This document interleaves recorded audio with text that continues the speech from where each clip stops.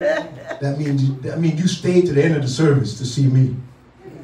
Amen? Amen. He didn't make no plan to go nowhere. He said, I'm looking at the paper. He didn't make no plan to go nowhere. He said, I want to sit Pastor today and give him a hug. That's so nice. God is good. Life, trusting faith that's subdued. We've been on a topic called life, trusting faith that's subdued kingdom. But right now we're dealing with life, faith that's subdued, which brings things into order, into control. Amen? Doesn't that picture look wonderful? Including the one on the right-hand side, better known as co-pastor. Hallelujah. I'm sorry, but I have to let it be known by the world that I love my wife and she looks beautiful. Amen? And the world, listen, you got to affirm that which God gives you. Instead of affirming something God did not give you, you're trying to get. You know? Hey, they said pastors are known to be roosters. Always looking at another hand out there.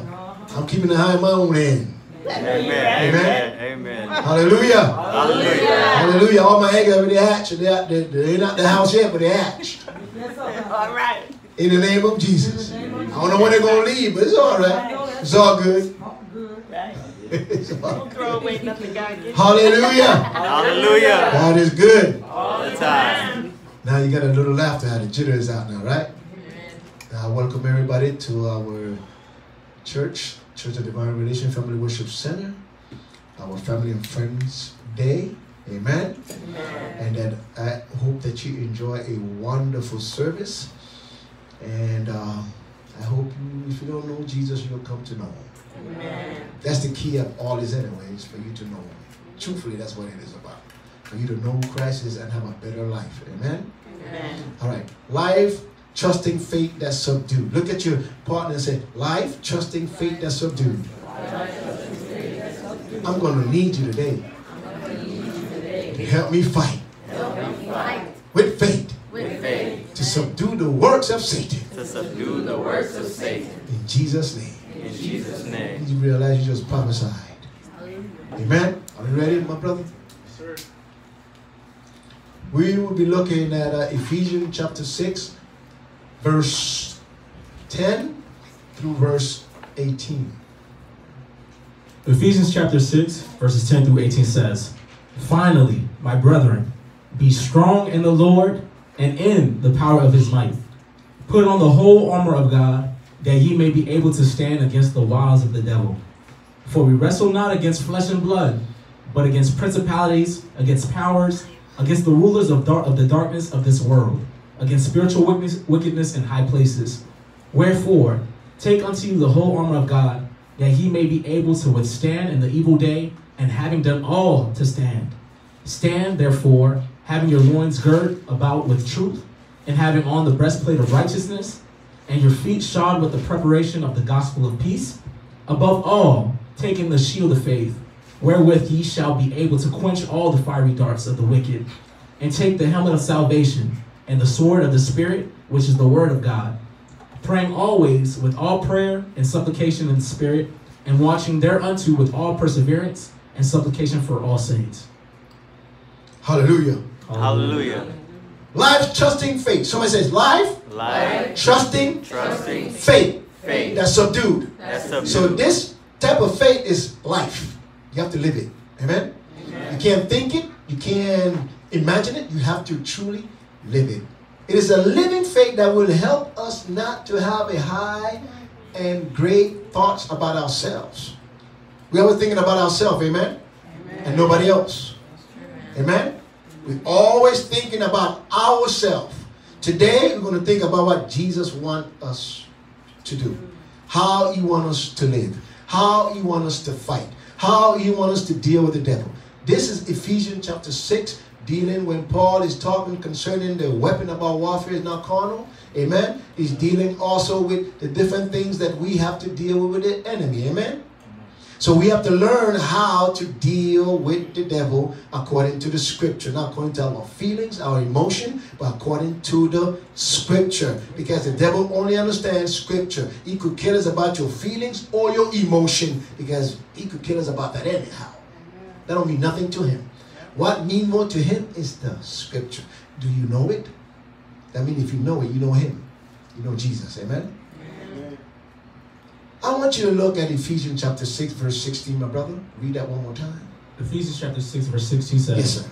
Above all, taking the shield of faith, wherewith ye shall be able to quench all the fiery darts of the wicked. It says above what? Above what? All. Above all. Amen? Above means to most important. It's the most chief important thing that you need to consider.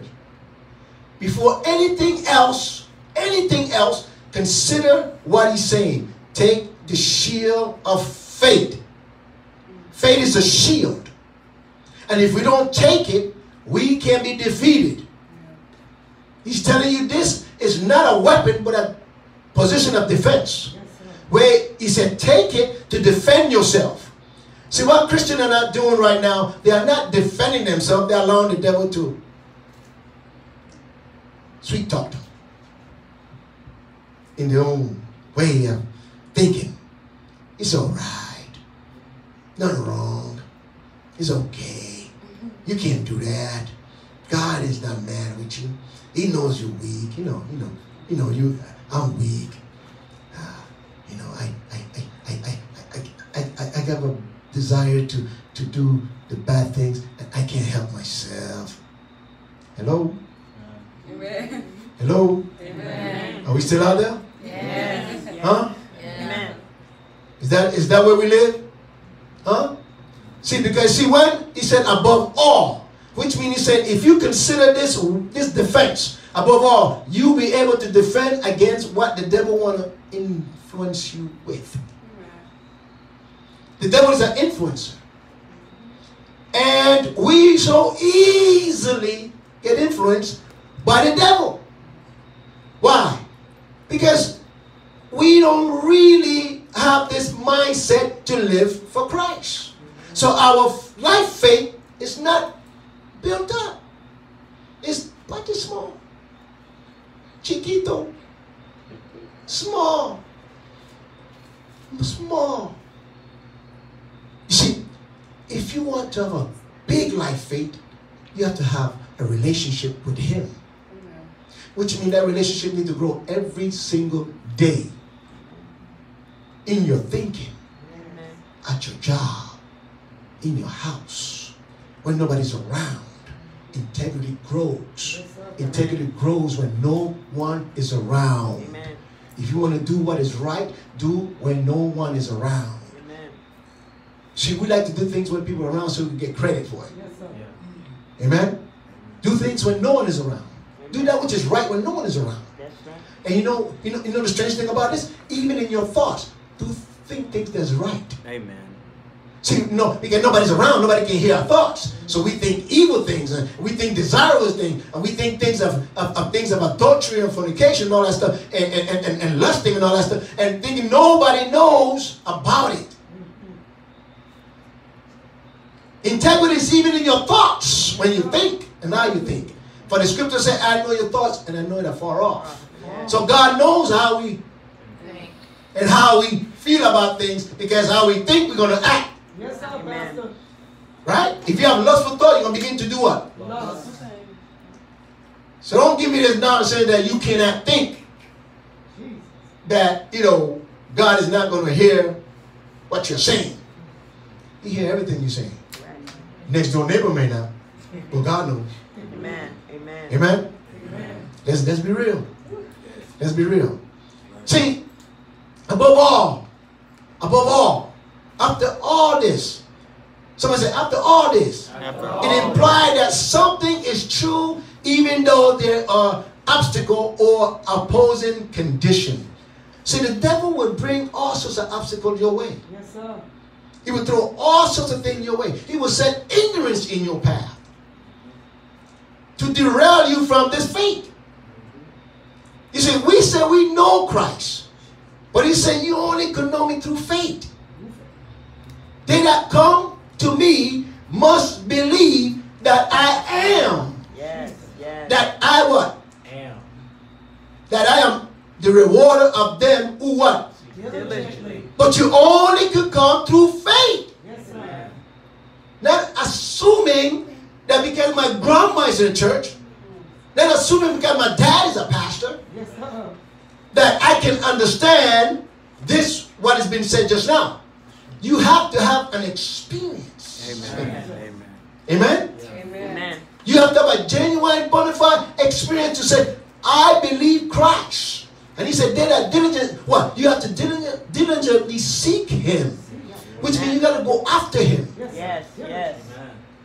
Which means that is the chief thing. Well, we just got to talk about. Above all things. Above any type of man that come your way. Any type of woman that come your way. Any type of vehicle, house, jobs, anything. He's above everything. Matter of fact, the Shema said, love the Lord thy God with all my soul. Deuteronomy chapter 6. With all my heart and all my soul. Love, that's the first commandment. Right? Yes, sir. If we don't seek him above all, then we violate the first commandment. How do you think we're going to do the rest of them? Right? He said, don't commit adultery, we're going to do it. Don't lie, we're going to do it. Yes, sir. Because you didn't do the first one. So since you didn't do the first one, the second one, the third one, the fourth, you're going to be disobedient to parents. Right? Amen. Because you didn't do the first one.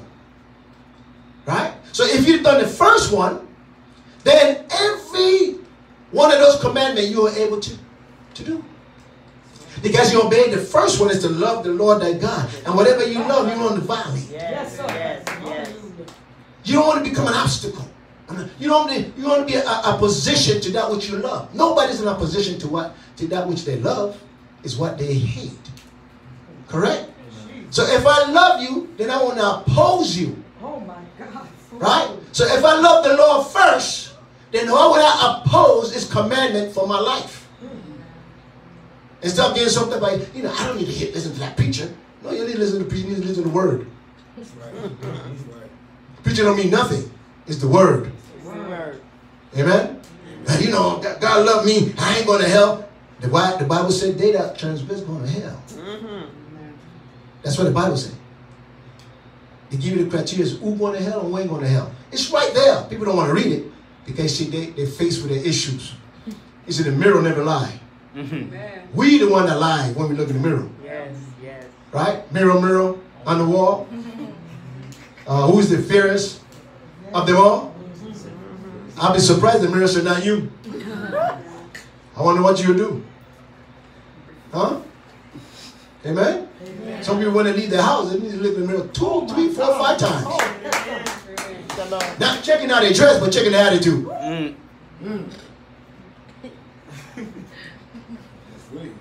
That's real. Checking the attitude.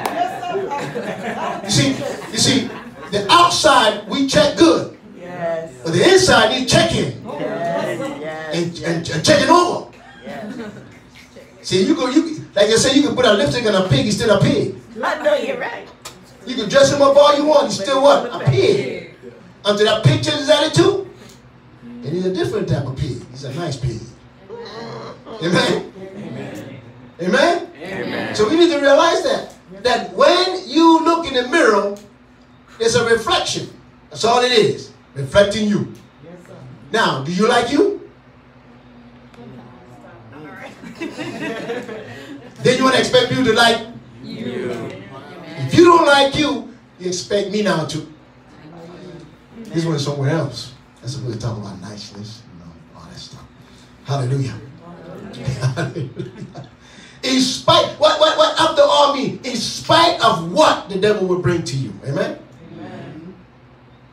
In spite of it. Someone said, in spite of what the devil will bring. It doesn't matter what he would try to do. God is first. Yes. He is first. Above all, he said, taking the what? The shield of faith. Isn't that what it says? Yes. Taking the shield of faith. Taking the shield. Somebody said, taking the shield of faith. Taking the shield of faith. Oh my God, that's to protect you, amen? It represents a high place in the battle against you and the devil. The shield of faith represents a high place where it's a position you are taking against the devil to stop them from deceiving you, from flooding you with thoughts. You see, the devil is an illegal intruder in your faith walk. Amen? And in the computer world, he's a virus. Right? See, the Lord was dealing with me a couple days ago about this. He said, The mask is a superficial thing we wear to protect us from viruses, correct? Yes. According to what they say. It's a superficial thing. But he said to me, what about the mask of your heart? What can protect your heart from the inner virus? My God. See, the outward virus, the mask protect. But the inward virus, who is protecting that? And I said, Lord, what's going on here? He said, look at them. They're doing this, but their heart is filthy and wicked, and they won't serve me. And he said to me, what they are saying to me is that I'm seeking for life preservation, but not life renewal. Oh, Oh. See, because it's the heart that man believe it. See, what Satan did, he trick people, say, close your mouth, but your heart is mine. Because, see, your heart is where I'm dealing with. I'm not dealing with the outside stuff. I let you fear that. But I'm dealing with the inside stuff. I want to keep you polluted and diluted. And trusting in me. My God. My God. Trusting in God. That's what Satan want to do. I said, Lord. He said, yeah. That's what they're doing. They are masquerading themselves, not knowing that inside is bitter. I've seen people driving recklessly and disregard to other people and wearing a mask. What about your attitude? Fine, you're protecting your outward, but what about your heart? What is going on with that issue? Why are we not mindful of the fear of the Lord? Most of the fear of something that, yeah, it may take you out, but what about your heart? Amen. See, we're not considering the thing that's in our heart. That's the problem. Yes, like I said, it may take me out. Okay, fine. But when I'm leaving with Jesus. Amen. I heard somebody say to me, well, this bishop and that bishop died. I don't care how he died. When he died, his heart better be right. Are you telling me this? What you trying to say? Inflicting fear on me to make me think something else? No, fine, he died. Okay. Blessed be the name of the Lord. He also said to me, see, the problem is, son, this is the problem. Death is not an issue. It's dying. People don't like dying because of agony. Death is something we're familiar with because we go to grave sites and we see family members who have passed away. It's the dying. He said the heart of man is dying without me. Every day they're in agony. Seeking for refuge and seeking for release, but not come to me for it. Jesus said, I am meek and holy. I will give you rest. Come on to me who are heavy laden, and I will give you rest. I'll be that protector. I'll be that covering. You see, one thing about the Passover, the reason there was Passover because it was a promise, but the heart of the evil was still wicked. But God saw fit to deliver his people. Amen? Amen. Because they turned on Moses, didn't they? Yes, they did. Scripture said they turned on Moses. Moses was trying to help them, and they turned on him. Oh my God. Now let's get real.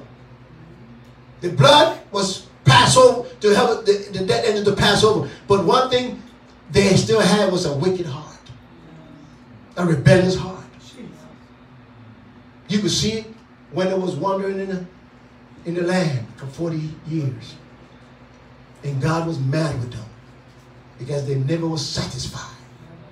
They never dealt with the spirit of gluttony. They never dealt with the spirit of envy. They never dealt with the spirit of lying, adultery, fornication. All this stuff that the nation before them was cast out of the land they was going to. They still had that in them. Even though they was under bondage in Egypt, they still, you see, one thing you can put a man under bondage, but you can't put his heart into a place where you can captivate his heart and let him do whatever you want to do. He's going to do whatever you want to do anyway. Their heart is wicked and deceitful. I don't care if you're under bondage in Egypt. I don't care where you at. If your heart ain't right, you ain't going to be right. Only Jesus could fix that heart. Only Jesus could bring reconciliation to the heart that is sick. See, the Lord wants us to understand that this faith is very important to us. This life-living faith. Amen? It's very important.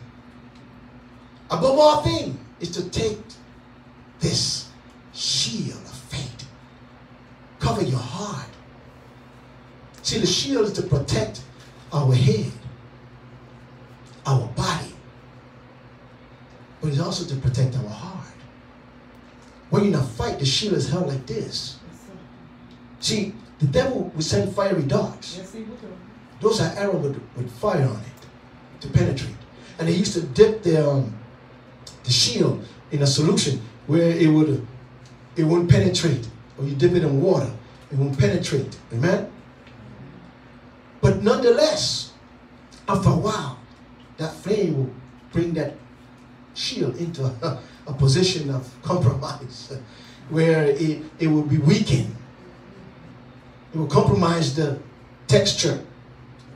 So that means you have to live with a character that will constantly building up that shield. So when an arrow comes, it will not penetrate. What you're saying is the arrow will penetrate your mind. If you build up the shield to protect your mind, then the devil will influence you doing things you have no business doing.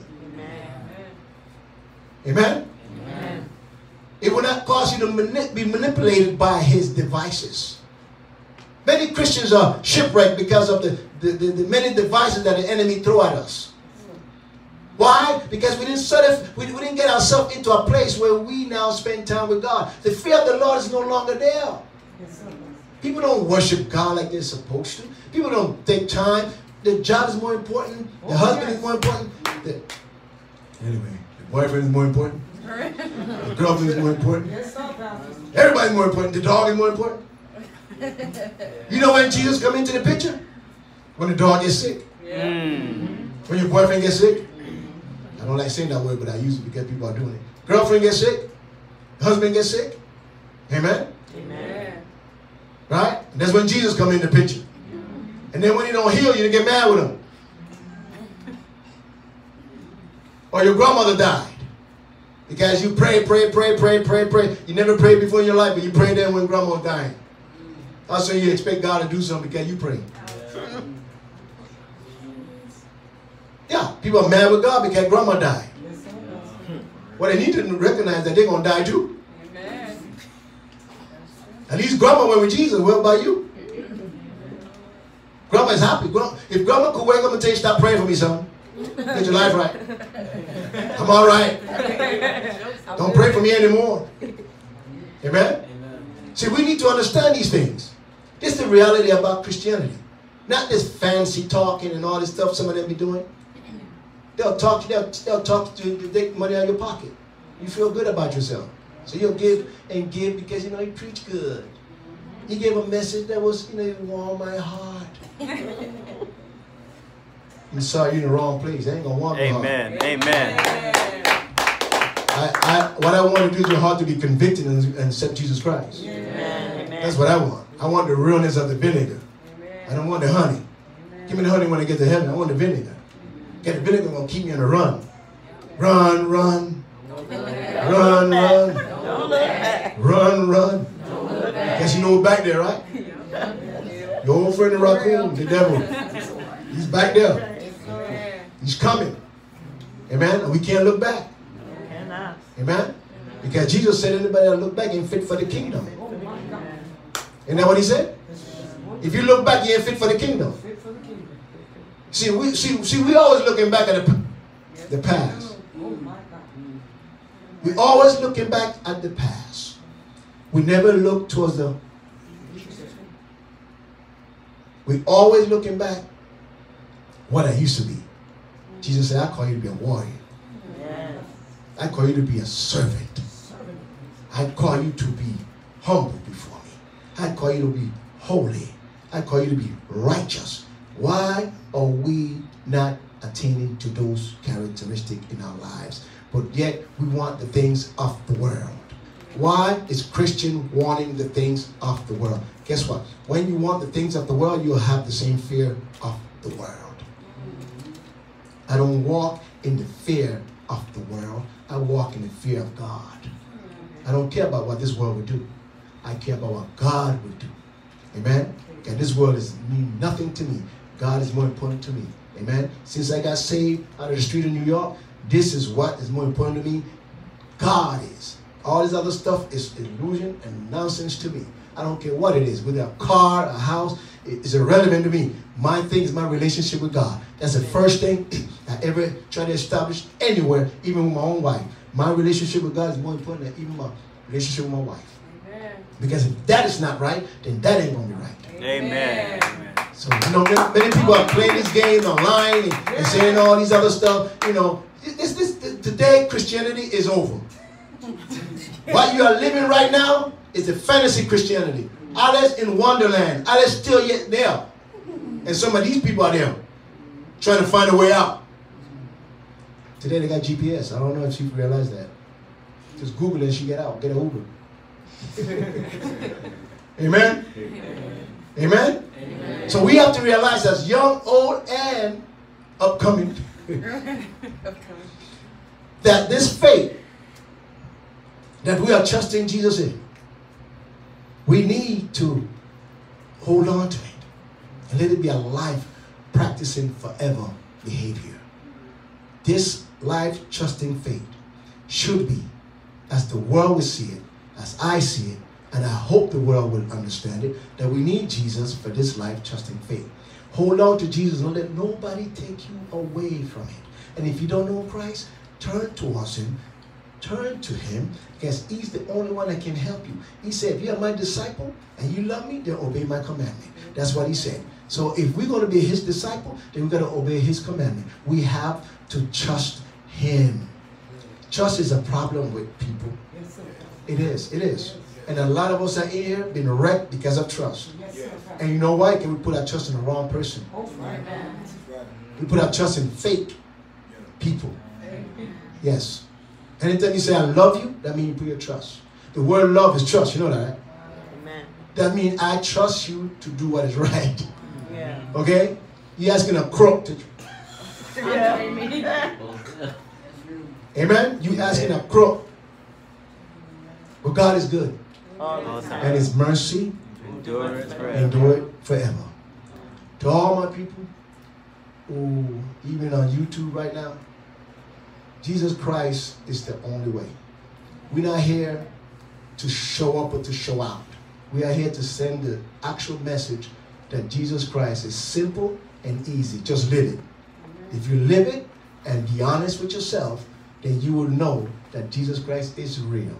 He's looking for honesty. He's looking for people who are going to live for him no matter what it takes, no matter what it is, no matter what the opposition. The devil is afraid of opposition that trusts Jesus. Amen. If you live real, you're afraid of the realness. He's not going to tell you that, but it's the truth. If you live a real life, the devil is afraid of you because he knows that you are an opposer to him and you're adversary to him. And he don't like you to know that. And I pray that one day you accept Jesus Christ as your personal Lord and Savior. And that many can be healed even from this message. In Jesus' name, we pray. Even the blind, the sick, the lame, the ones that are afraid, I pray that the Lord God will begin to bless and strengthen each and every one in Jesus' name. Amen. Amen. That's great.